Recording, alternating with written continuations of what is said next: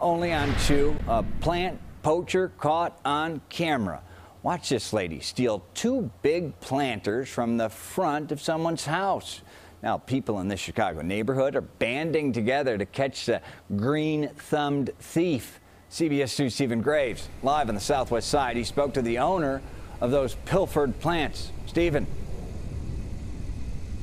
Yeah, Brad, as you saw, it takes some effort to really snatch those plants right off the porch. I'm going to step out the way here. You can see on the sidewalk, there's still that imprint from the pot. Although this is petty, it is a costly crime, and we've learned it is a growing concern. For a community rooted in its pride of foliage and flowers, here I am trying to beautify my home. A problem is blossoming that neighbors wish would die off. I just couldn't understand it. This past Monday, when the sun had barely come up, Hector Gonzalez did his usual routine of trying to water these plants. I'm walking towards the front with my watering can. They're not there. Confused, he checked video from the doorbell camera at his home on South Mayfield and 61st. This plant poacher showed up. Looked like she was just shopping, basically. She had not a care in the world. You can see the woman pick up one pot right on the porch and then walk to her car to load it in.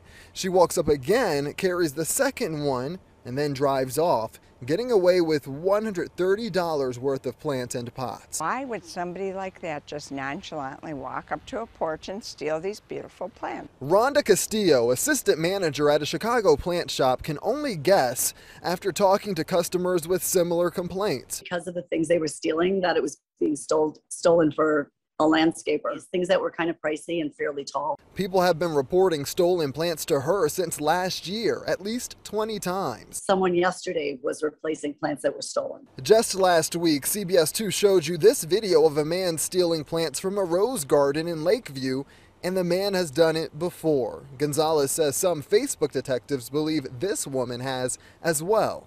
That they always see her stealing people's property. Neighbors now on plant patrol for a petty crime causing growing frustrations.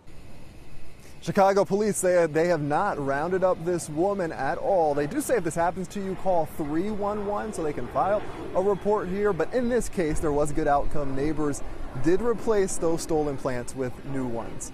Live here in the Clearing neighborhood, Stephen Graves, CBS 2 News.